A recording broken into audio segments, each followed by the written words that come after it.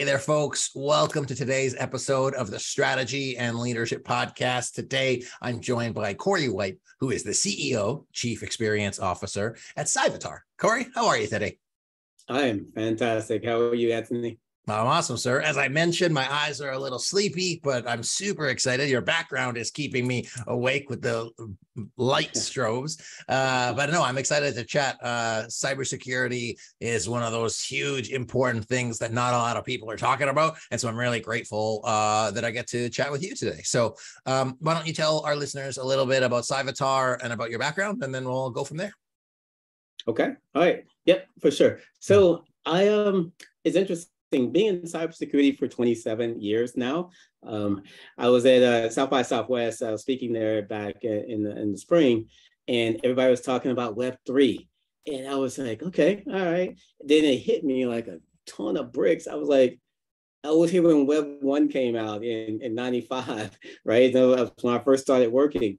But the thing about it is I didn't learn about Web 1 in college. I learned about it outside of college. I had to continuously learn. And so now I'm still in that mindset. I have to continually learn. And so when you think about cybersecurity absolutely has evolved over the last 27 years, right? It started from just doing basic penetration testing and assessments, all the way to where I am now with this particular company. We're focused on how can we prevent things first? What can we do to be preventative? And it's the equivalent of saying, hey, I want to secure my house. Every time I go in and out, I'm gonna close and lock the door.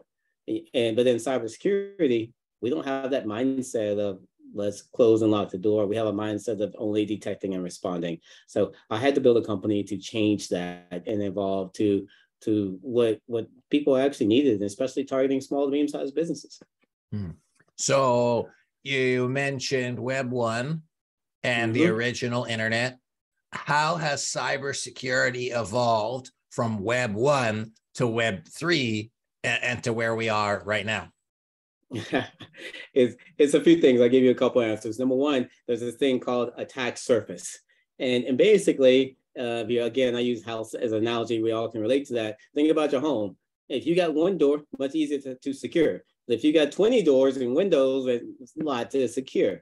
Same thing. So with Web 1, there wasn't that much, right? And we had the mindset, there was no cloud.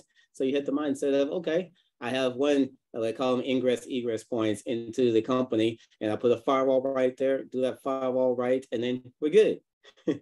Now we have remote systems, you have the cloud, you have your internal and external environments, remote laptops, everything else, all these different things, SaaS applications in the cloud, you got to secure it. Now you take even some of the Web3 components and put on top of that with NFTs and crypto wallets, all that in place as well. There's a lot you have to secure. But here's the other answer.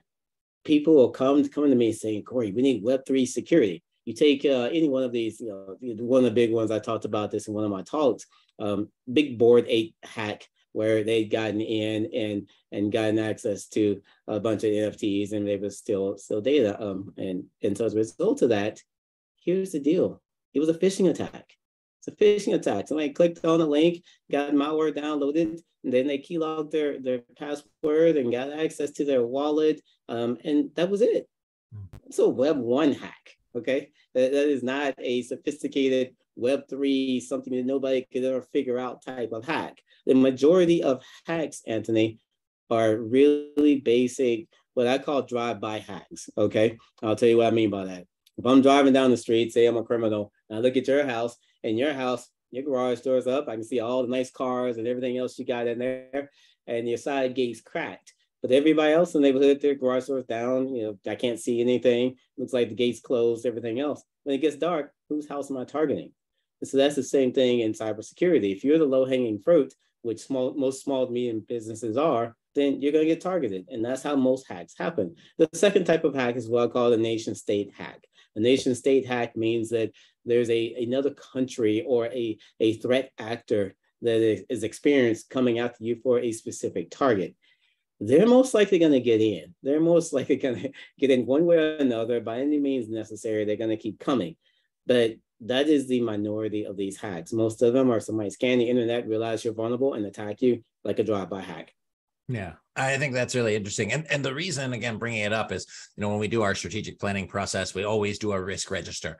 And in the past, I've been doing this 10 years. And over the past couple of years, cyber attack comes up.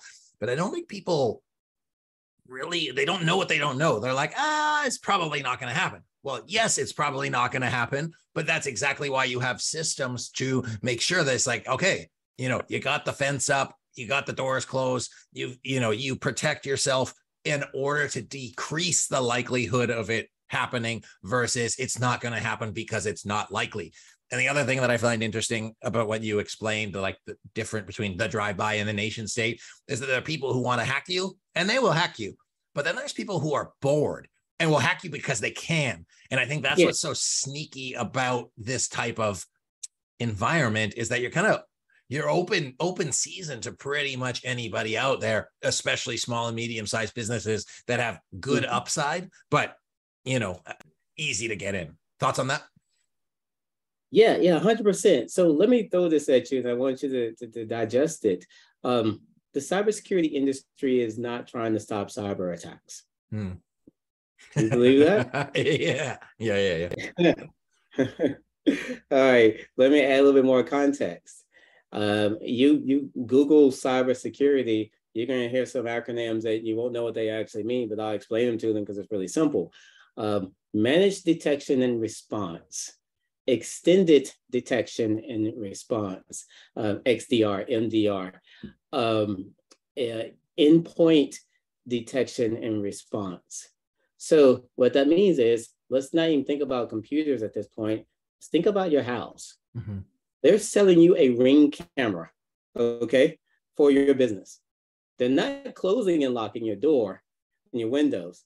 They're selling you a camera or some kind of detection device to tell you, Anthony, somebody just crawled into your kid's room, your brand new baby's room. That's detection and response. Okay. Now you get the alert on your phone. Somebody's crawled into your kid's room. You can see them on the camera. Then that's detection. Now, the response comes in two different ways. Either you respond yourself, now you have the alert, but the person's already in your house, or you call that company and they will come and they will charge you a fee for incident response, and then they will come in and get the person out of your house. But by the time they've already gotten there, they've already stolen your crown jewels and they're out of the house.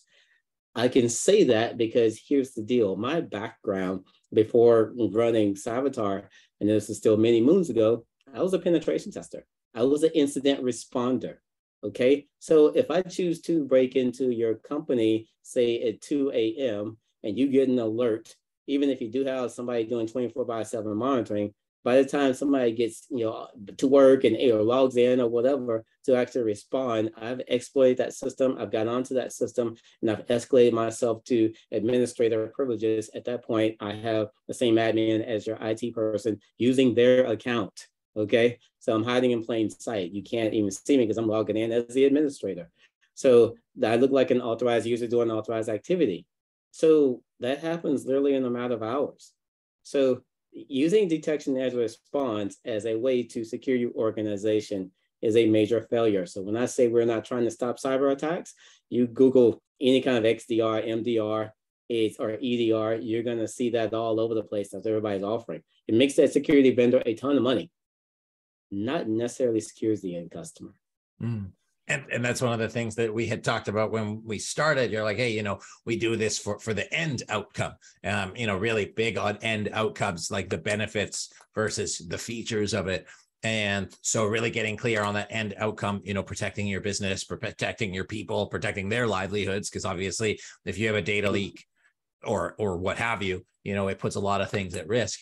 So like that's one piece of it. And the other piece I'm taking away from what you're sharing is just the not possibility, but the understanding of what people are buying. Because I think even as a business owner, I'm like, oh, I need cybersecurity. I'm going to get like Norton or whatever. Like Norton doesn't actually stop the thing from happening. It'll like warn you. And then of course, we're not talking the same thing, Norton versus people sneaking in, but how bad it can be is there's like an infinite order of magnitude. And I think it's really important for our leaders when discussing trends, when discussing threats to business success, that they really understand, at least with some degree of knowledge and understanding, cybersecurity and the impacts on the business. So does that make sense to you in terms of like a player in the space? And yeah, absolutely. And here's the challenge. Cybersecurity over the years has gotten so complicated that it's very hard for a non-technical person to understand the difference between all these things. And if everybody is saying, hey, why don't you get an XDR solution, and there's a ton of marketing around it, you think that's what you need. But let me flip this upside down. So if, let's just say there's this thing in cybersecurity called compliance, right? SOC 2 compliance, there's a bunch of compliance standards you can get. Well, compliance does not equal security, because Anthony, you could go out there to your example and you could say, okay, compliance says to have antivirus on every single system. So what you're doing is you're putting a detection-based solution that was created in 1987 onto a system to secure it in 2022, right? So don't you think that could be easily bypassed, that legacy antivirus solution? But you just check the box in your compliance. Like, all right, cool. It said to have antivirus on every single host. I went and got the cheapest antivirus I could find. It's on every single host. Yay, I'm secure, done. No, you're not. So compliance does not equal security. And so that's, again, one of the big gaps within the cybersecurity industry. And, the average buyer doesn't know what they're buying. And they don't know what security actually means. They're like, oh, we're SOC 2 compliant, or whatever compliance you go through. And the last thing that I think is really important is, and I pivoted this in our business to make sure that we got this built into our business model. Cybersecurity isn't a one-time activity. What I used to do, and it took me idea for 20 plus years, I do security assessments, penetration testing. I ran teams that did that. And the one-time assessment doesn't get you secure, because you still got to go and fix all this stuff from the recommendations. And then on top of it, today things move way faster than they did back in the day when security assessments and penetration testing was popular. Most environments change on a daily basis, and 50 new vulnerabilities come out every single day. So if you did a security assessment and you spent like $100,000 on it, whatever you spent, that is obsolete the next day, okay? And then let alone the fact that you haven't fixed all the recommendations from that. Cybersecurity has to be continuous. Just like the hackers, they aren't saying, I'm going to hack you on the first Wednesday of every month or whatever. And we had this concept of patching once a month. Okay, well, cool. If our patching, we apply patches right before the day before, or the day before, and the next day the hackers hack, then okay, great. But the hackers are trying to hack you every 2 seconds. Okay, if you're sitting on the internet, somebody is scanning you for vulnerabilities every 2 seconds. So you need continuous cybersecurity. It's the only way to do it. Got that. So just as we finish up on thinking about cybersecurity, and I want to ask you a little bit about your CEO experience, what should management teams be thinking of, or what conversations do management teams need to be having with themselves in order to stay protected? Like, assuming maybe they don't have a full-time CTO, what do they need to think about in order to make sure that they're not just protected, but, safe, I guess is the right word. But yeah, absolutely. Great question. I think it's really simple. I'll boil it down into one word: outcomes. Get an outcome. Because if somebody in your organization say, we need to buy this security product, okay, there's a thing in cybersecurity called people, process, and technology. Okay, so if you buy the best technology, meaning I buy the best AI cloud manageable door lock I can get from my house, from Home Depot, and I take it home, put it on my kitchen counter. Did I secure my house? No, I just bought a door lock. So even if you buy the best cybersecurity product and you don't have anybody to implement it and then maintain it that knows how to implement it, then you're not going to get any value out of it. So if somebody tries to sell you something, understanding what outcome we're getting from it. They say, oh, you need a security assessment. What's the outcome? A list of vulnerabilities. Well, you get a list of vulnerabilities. Who's going to fix those vulnerabilities and maintain it? If you don't have anybody, there's no outcome, okay? If you just buy a product and nobody knows how to implement it, manage, and maintain it, there's still no outcome. You need people, process, and technology that is tied to an outcome. That's the only way you get any kind of value from cybersecurity. So that's the mindset that they have to be in. Awesome. No, I love that. It's so simple and just a way for teams to say, hey, what are we trying to do here? And is what we're doing from a people, process, and Technology. product.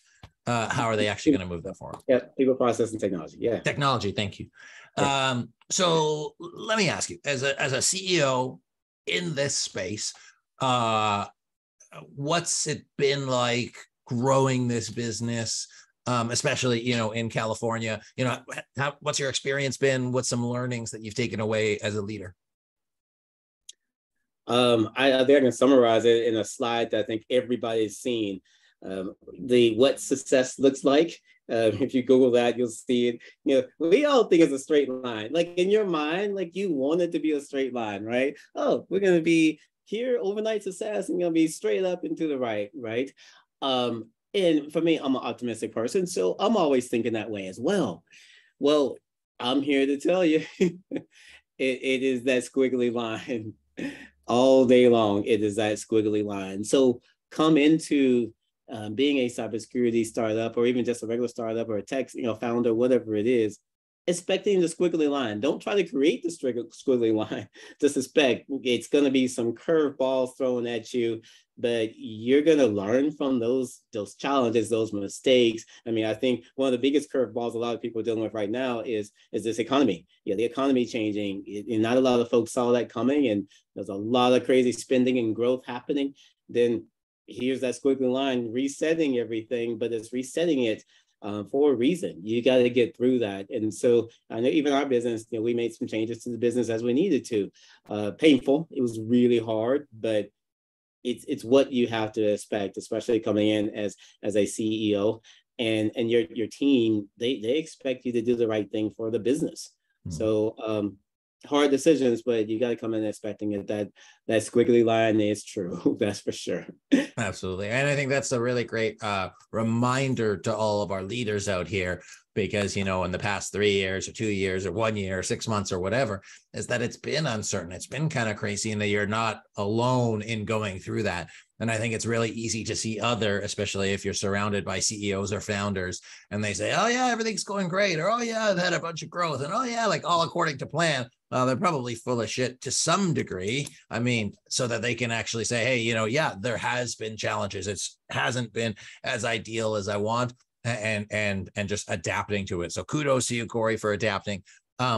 What is a practice that you put in place as a CEO to support you in those tough times? Is it, you have a personal practice, you have a business practice, you have a people practice that supports you in managing those squiggly lines, the high highs, the low lows?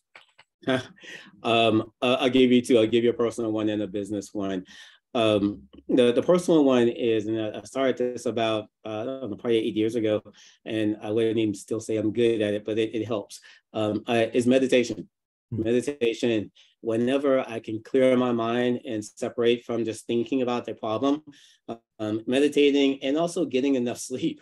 Like when you sleep and you wake up, your mind's clear, and saying it to somebody who's been staying up with a baby. So I get it. I had twin daughters, so I get that as well. But at the end of the day, getting enough sleep and meditating, clearing your mind, you'd be amazed at how quickly your mind can actually solve, some of these problems that you have. The other piece is telling the truth. I have this concept of radical transparency, and you obviously can't tell everybody in the team everything, but at the end of the day, as much as you possibly can tell them, and share with the team, then do that. That's one of the things that I've been doing with our team, especially the last few weeks, is just opening up, and here's where we are, here's where we're at, here's what we got to do. At least for me and my mindset, the way my mind works, you tell me where we are, what the problem is, what the plan is to fix it, then I'm good. I can go and march in that direction. But if I got nothing, then I'm wondering, I can't execute that way. So that's how I think, and I think that's how most people think, and it's a respect thing too, as well. Yeah. I think it's just really, again, going to the conversation about cybersecurity, is if you're not honest about your situation, you're not honest about your vulnerabilities, there's no way you're going to be able to solve it. So sugarcoating it doesn't make it easy. It just makes it even more frustrating when something bad happens. So being prepared, being open, being honest about what's going on, and managing that squiggly line. The meme I thought you were going to talk about was the guy who's on fire and he's like, this is fine. The other thing that I thought about, and just as we finish up, is if you've ever seen the show New Girl, where Cece and Schmidt tried to protect their house, and there's like 28 points of egress. So be aware in your organization, in your company, that there's a lot of places for potential vulnerabilities to come through. It's not always through the front door. It could be through a meme that somebody opened in their email. But I digress there. Corey, what is something that you want to leave our listeners with, and where can they learn more about Cyvatar, and where can they connect with you and be more secure? Yeah, absolutely. I'll leave everybody with just the fact that I want the cybersecurity community to help more. And that's why I think challenging them back on what outcomes do you provide, how do you measure those outcomes, is absolutely critical. Obviously, that's one of the things that we do here at Cyvatar. It's not about the technical mumbo jumbo of what products you're using or how you're doing it. It's about you actually being secure. So we've built a business around that. You can find us at cyvatar.ai, or hit me up on LinkedIn if you have any questions or comments. But we are here to actually change the way the world does cybersecurity, because the mindset needs to be about getting to outcomes faster. So we built the easiest, most cost-effective way to actually be secure and get to that outcome. And I don't mind if there are copycats out there. We actually have a copycat company that popped up about a year ago, and now they're starting to gain a little traction. They just validated our model. We're the first ones through the gate, but now our model's been validated. So I'll take that all day long. As long as I'm the first one through. I got about a year and head start in front of them. So for me, game on. That's fun for me. That's awesome, Corey. Well, I hope for everybody's sake that the adoption and proliferation of cybersecurity tools makes it easier for people to keep safe, because of course, it sucks for the business to have that kind of inconvenience, but it's challenging for the customers. And the customers, their only reason they're customers is because they provide benefit. Or the companies provide benefit. So helping them continue to do that, at least, is the outcome that I would want to see, and that sustainability. So I really hope, all right, grateful for you to come on and share today with our listeners about how they can increase the sustainability, increase the viability of their businesses through better security in their organization. So Corey, thanks for being with me today. Well, thank you for having me. This is fun. Absolutely. So folks, my guest, Corey White, who is the CEO of Cyvatar, be aware. More than anything is what I'm taking out of today's conversation, the awareness of what could happen, and then the transparency and openness of, do you have what you need to support against it? It's going to keep happening. So it's not a matter of if, it could be a matter of when, and not trying to scare you. But I wouldn't be doing my job if I wasn't bringing up the awareness. So Corey, thanks again for sharing. My name is Anthony Taylor. This has been the Strategy and Leadership Podcast. Stay safe. I'll see you next time.